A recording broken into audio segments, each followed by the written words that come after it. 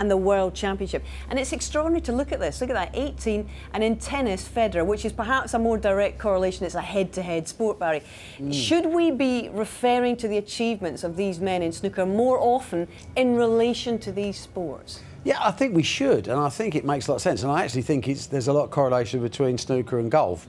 There's 128 players in most snooker events. Usually about 100 to 150 and 156 in golf, yeah. usually in a golf event. Tennis, there can be lots. The only issue with me is probably there may be other events that you should put into that historically. If you remember in the good old days when the BBC had 4 events, there was the World Grand Prix, yeah. which was equivalent size to slightly less than the UK. But I think the 3 you've got now are head and shoulders the masters of snooker tournaments, and I think it's a fascinating list to look at. See Selby coming up on the bottom, but yeah. I mean, how long before he's 5 more years, 6 more years, he could be challenging the great. Or indeed Ronnie, Barry, because, you know, O'Sullivan conceivably could win this and could win the World Championship to equal you. Ronnie could go beyond if his career in politics, of course, doesn't progress. You know, we know he's all thinking about being a member of Parliament next. So there is no limit to what O'Sullivan could achieve either on that list or in the world in general. How do you feel about all of this, Steve? Because it's very seldom that we do make direct comparisons with other sports. Is it a fair test? When you call these 3 majors, when I was playing, those were the 3 at the start of the season. If I didn't win one of these 3 at the end of the season, even if I won 3 or 4 other events, I'd be very disappointed with my season. So I've always prioritised these 3 events. The World Championship, then it'd be the Masters, then it'd be the UK.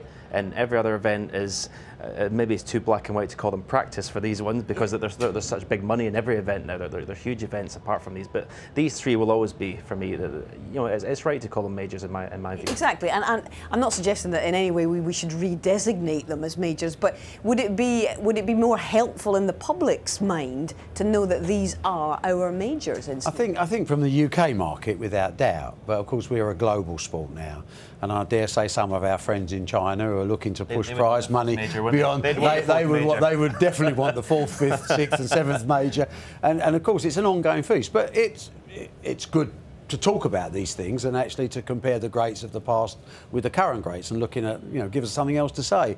And sport's about promotion and perception. You know, the promotion of sport by interest in statistics like that, and the perception of the fact that we are an ongoing, growing sport, in a much better state than most other sports currently. With a huge amount of history, obviously, when you look back. Well, the history gets longer every time we have another year, doesn't it? I mean, you know, both, and that applies to us as well, Hazel. Oh, true. That is very true. Yeah. I think the thing with these 3 big events, you notice the live audiences are different in a different league to the other tournaments. People want to come and see these ones. Yes, I think that's true in all sport now, not just snooker. The bigger events get bigger and bigger and bigger. The medium-sized events, they're the ones under pressure most of the time. You know, they're neither quite the biggest event and they're bigger than the small events. Small events just tick on. But our job is to create bigger events, and the World Championships and the Masters, those 2 really, from a crowd participation, are light years away from others, the UK coming up 3rd. Now, the other issue I need to speak to you about is an ongoing issue. It's something we touched upon at the UK Championship. We ran a big feature on the 128 number of players now in the game, and the fact that there are increasing murmurings and grumblings about whether it is economically viable for those at the bottom end of that 128 to make a proper career in this sport. And even in the last few days, Neil and Ronnie have had their say via Twitter. Have you thought about tweaking things at all since then? I mean, I constantly evaluate in the state of the sport. It's my job, it's what I do, and you know, obviously logistical and formats are 2 of my strengths, we hope, after 40 odd years, and naturally I disagree completely with any idea about restricting the number of players, because I'm in the world of dreams, aren't I? I'm trying to create opportunities, not reduce opportunities. I'm trying at the same time acknowledging that there is a problem for the lower ranked players in terms of survival. Sport has to be brutal to be really attractive. That's a nutshell of it, and only very few players will get to the top. We have a responsibility, I think, to give opportunity first, and secondly, as the game grows, and let's be honest, the prize money's trebled in 6 years. If it trebles in another 6 years, I won't be surprised. But what I've got to try and do is try and edge a little bit more of the prize money down to the lower levels, if you like, to give them something to breathe. But I don't want them thinking it's easy, because it's not. So I've had criticism of Ronnie in particular said the other day he changes as Ronnie always changes. 1 minute there shouldn't be 128, there should be 64, and the next minute we should put more money into the last echelons of the game.